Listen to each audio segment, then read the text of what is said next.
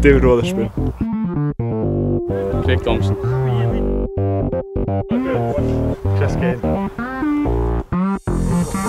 George Hunter.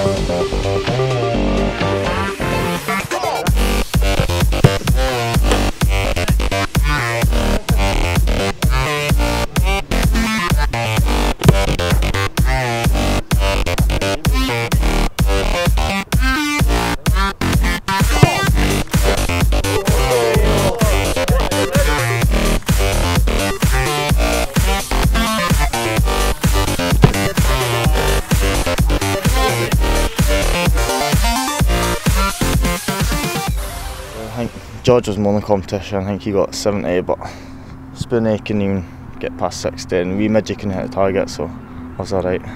And for people taking part in the family fun day and trying to get a shot that could maybe beat your record, what advice would you offer them? Just smash it as hard as you can. Nah, just obviously keep your eye on the ball, pick a spot you're aiming for, and just keep your head over the ball. This afternoon we've had the fastest shot competition. We had some St Johnstone players just seeing how fast they could hit a football, trying to beat Stephen Dobie's record, 79 miles per hour, and the world record, which stands at 81 miles per hour. We use a radar gun, similar to what the police use to catch old ladies going down the street a little bit too quickly.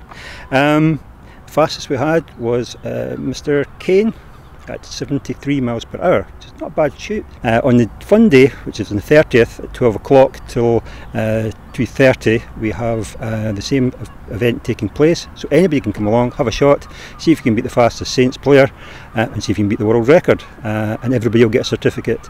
Along with the other events at the fun day, we hope this is going to be a star attraction.